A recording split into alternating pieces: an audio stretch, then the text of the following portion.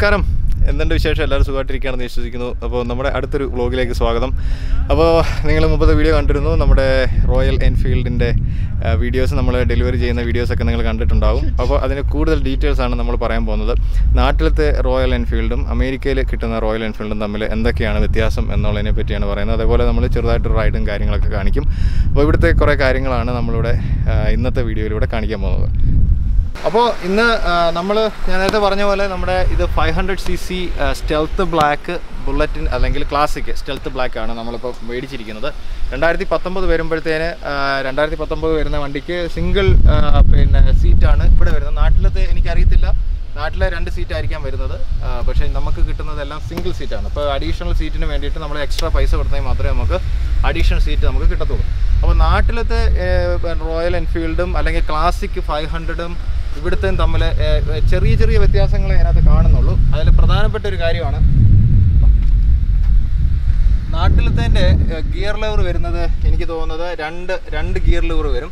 പക്ഷേ നമ്മുടെ ഇവിടെ കിട്ടുന്ന ഒരു സിംഗിൾ ഗിയറിൻ്റെ ലിവർ ഒരെണ്ണേ കാണത്തുള്ളൂ.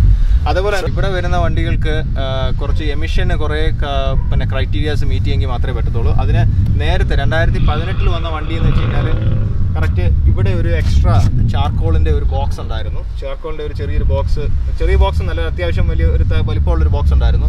അത് 2019 വന്നപ്പോൾ അവർ സീറ്റിൻ്റെ അടിയിലേക്ക് മാറ്റി. അതിപ്പോൾ നമുക്കത് കാണാനായിട്ട് പറ്റത്തില്ല. സീറ്റിൻ്റെ അടിയിലേക്ക് ആ എക്സ്ട്രാ ഇതിന് വന്നു. അത് കാലിഫോർണിയ സ്റ്റേറ്റിന് വേണ്ടി മാത്രം. കാലിഫോർണിയ സ്റ്റേറ്റിൽ കുറച്ചുകൂടെ സ്ട്രിക്റ്റ് റൂളാണ് എമിഷൻ്റെ കൺട്രോളിങ്. അപ്പോൾ അതിന് വേണ്ടിയിട്ട് അവർ ഇറക്കുമ്പോഴത്തേന് സ്റ്റാൻഡർഡൈസ് ചെയ്ത് ഇറക്കുന്നതായിരുന്നു. 2018 ഇറങ്ങിയതിന് ഇവിടെ ഒരു ചാർക്കോളിൻ്റെ എക്സ്ട്രാ ഒരു ബോക്സ് ഉണ്ടായിരുന്നു. അതാണ് പ്രത്യേകിച്ച് ഉള്ള ചേഞ്ചസ് എന്ന് പറയുന്നത്. ബാക്കിയെല്ലാം ABS ബ്രേക്കാണ്. രണ്ടിടത്തും ABS ബ്രേക്കാണ് വരുന്നത്. കുറച്ചും കൂടെ എനിക്ക് തോന്നുന്നത് കുറച്ചുകൂടെ ക്വാളിറ്റി വൈസ് അവർ കുറച്ച് ബിൽഡ് ചെയ്തിരിക്കുന്നത് കുറച്ചുകൂടെ നല്ലതാണ്. അതുപോലെ തന്നെ ബാറ്ററി ചാർജ് എനിക്കറിയില്ല. നാട്ടിലത്തെ നമ്മൾ കുറേ നാളായി കണ്ടിട്ട് നാട്ടിലത്തെ ബുള്ളറ്റിൻ്റെ എങ്ങനെയാണെന്ന് അറിയില്ല. ഇത് ബാറ്ററി നമുക്ക് വെളിയിൽ എടുക്കേണ്ട കാര്യമില്ല. ഇത് ബാറ്ററി ചാർജ് ചെയ്യണമെങ്കിൽ ഇതിനകത്ത് തന്നെ വെച്ച് ചാർജ് ചെയ്ത് എടുക്കാവുന്നതാണ്. അതാണ് അതിൻ്റെ അകത്ത് വേറൊരു പ്രത്യേകത എന്ന് വെച്ച് കഴിഞ്ഞാൽ. പിന്നെ ആസ് യൂഷ്വൽ ഉള്ള ബോക്സ് ഇതിനകത്തുണ്ട്. പിന്നെ ടൂൾ ബോക്സ് ഇതിനകത്തുണ്ട്. എയർ ഫിൽട്ടർ അങ്ങനെയുള്ള കാര്യങ്ങളൊക്കെയാണ് വന്നിരിക്കുന്നത്. അപ്പം വരുന്ന ഒരു വണ്ടി പിന്നെ കിക്കറും സെയിം കിക്ക് ചെയ്യാനുള്ളതും സെൽഫ് സ്റ്റാർട്ടും ഉള്ളതാണ് വന്നിരിക്കുന്നത്. സെൽഫ് സ്റ്റാർട്ടുണ്ട്, കിക്ക് ചെയ്യാനുള്ളത്. പിന്നെ എൻജിൻ സ്വിച്ച് ഓൺ കാര്യങ്ങൾ. പിന്നെ വേറൊരു പ്രത്യേകത വെച്ച് കഴിഞ്ഞാൽ നാട്ടിലുള്ളതിന് BS4 വണ്ടികൾക്കെല്ലാം ഇറങ്ങുന്നത് അങ്ങനെ തന്നെ ആയിരിക്കും. നമുക്ക് സ്റ്റാൻഡ് എടുത്തെങ്കിൽ മാത്രമേ ഈ വണ്ടി സ്റ്റാർട്ട് ആവത്തുള്ളൂ.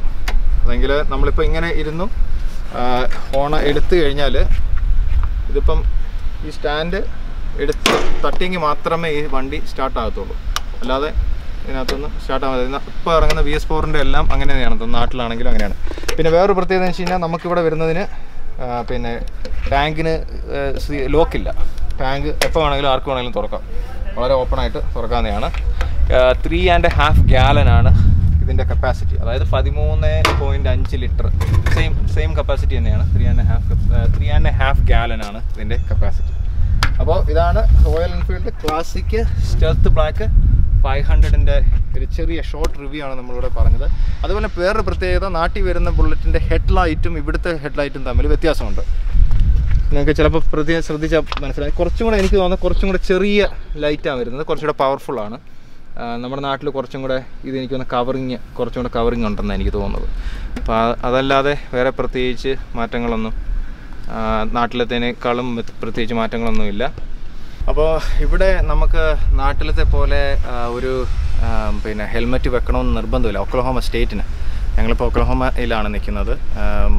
അല്ലെങ്കിൽ ടെക്സസിനെ പോലെ അല്ലെങ്കിൽ സ്റ്റേറ്റുകളുണ്ട്. ടെക്സസ്, കാലിഫോർണിയ അങ്ങനെയുള്ള സ്റ്റേറ്റുകളിലെ റൂൾസ് വ്യത്യാസമാണ്. ഓരോ സ്റ്റേറ്റിനും ഓരോ റൂളാണ് വരുന്നത്. ഇവിടെ ഇപ്പോൾ 18 വയസ്സിന് മേലോട്ടായി കഴിഞ്ഞാൽ ഹെൽമെറ്റ് നമുക്ക് യൂസ് ചെയ്യേണ്ട കാര്യമില്ല. പക്ഷേ ഒരു സേഫ്റ്റിക്ക് എന്ന നിലയിൽ ഹെൽമെറ്റ് നമ്മൾ യൂസ് ചെയ്യും. അതേപോലെ എല്ലാ റൈഡും യൂസ് ചെയ്ത് മാത്രമേ വണ്ടി ഓടിക്കാവൂ എന്നുള്ളതാണ് റെക്കമെൻഡേഷൻ. അങ്ങനെ ചെയ്യാവുള്ളൂ. അതാണ് ഒരു സേഫ് റൈഡ് എന്ന് പറയുന്നത്.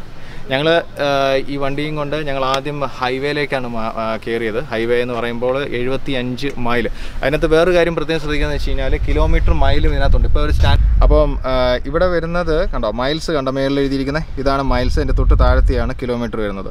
അപ്പോൾ ഇവിടുത്തെ മിനിമം ഹൈവേയുടെ ഫ്രീവേ അല്ലെങ്കിൽ ഹൈവേയുടെ സ്പീഡ് എന്ന് പറയുന്നത് 40 കീപ്പ് ചെയ്യണമെന്നാണ്. 40 മൈൽസ്, അതായത് നമ്മുടെ നാട്ടിലെ 60-65 കിലോമീറ്റർ സ്പീഡ് നമ്മളിവിടെ കീപ്പ് ചെയ്തെങ്കിൽ മാത്രമേ നമുക്ക് പിന്നെ ഓടാനായിട്ട് അല്ലെങ്കിൽ ഹൈവേയിൽ ഓടാനായിട്ട് പറ്റത്തുള്ളൂ. പക്ഷേ എന്നാൽ 70 മുതൽ 75 മൈൽ സ്പീഡ്, അതായത് 120-130 കിലോമീറ്റർ മാക്സിമം നമുക്ക് പോകാൻ പറ്റും. പക്ഷേ ഈ വണ്ടിയും കൊണ്ടാകുന്ന 130 മൈൽ അല്ലെങ്കിൽ 130 കിലോമീറ്റർ സ്പീഡിലൊന്നും നമുക്ക് പോകാൻ പറ്റത്തില്ല. ഞങ്ങൾ വന്ന് വണ്ടി വാങ്ങിച്ചു. ഫസ്റ്റിലെ നമ്മൾ ഓടിച്ചത് ഹൈവേയിലായിരുന്നു.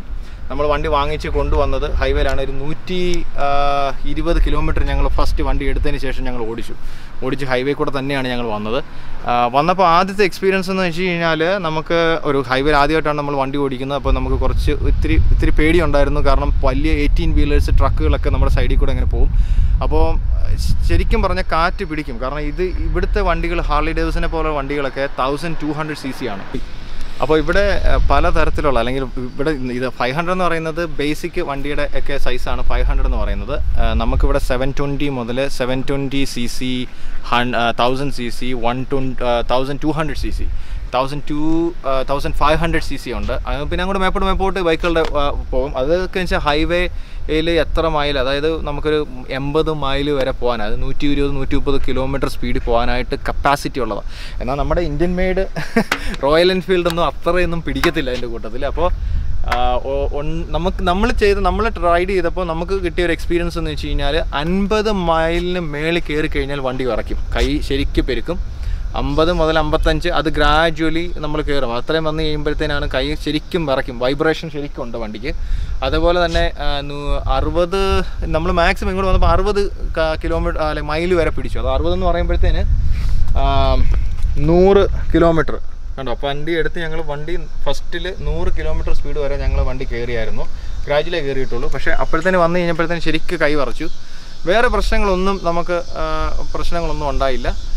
പിന്നെ നമ്മൾക്ക് ഇവിടെ നമ്മൾ യൂസ് ചെയ്യുന്ന ഹെൽമെറ്റ് ചെറിയ ഒരു ബേസിക് ഹെൽമെറ്റാണ്. ഇത് ബിൽട്ട് എന്ന് പറയുന്ന ഒരു കമ്പനിയുടെയാണ്. വലിയ വില എന്ന് വെച്ചാൽ $50 ഇതിൻ്റെ വില.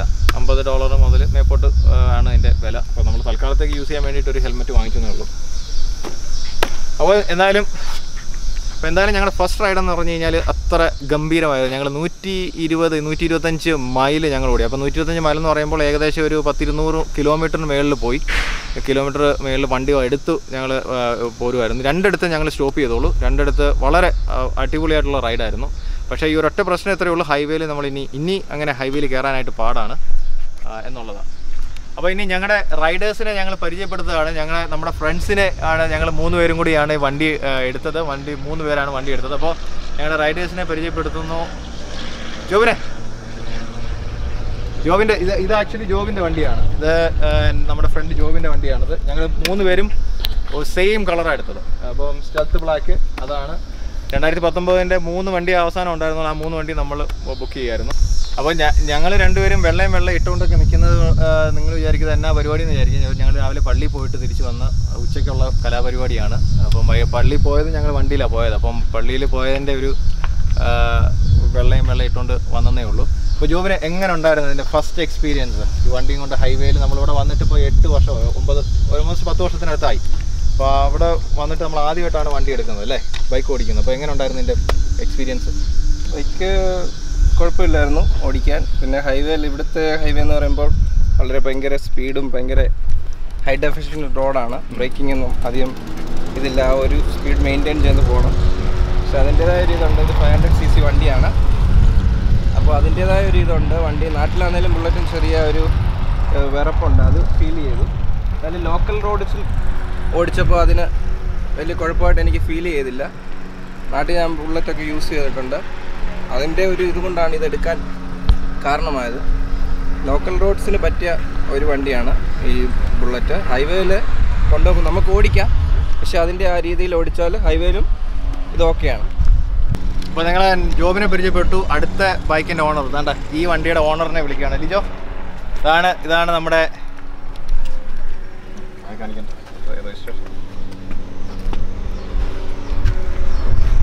അടുത്ത വണ്ടിയുടെ ഓണറാണ് ലിജോ.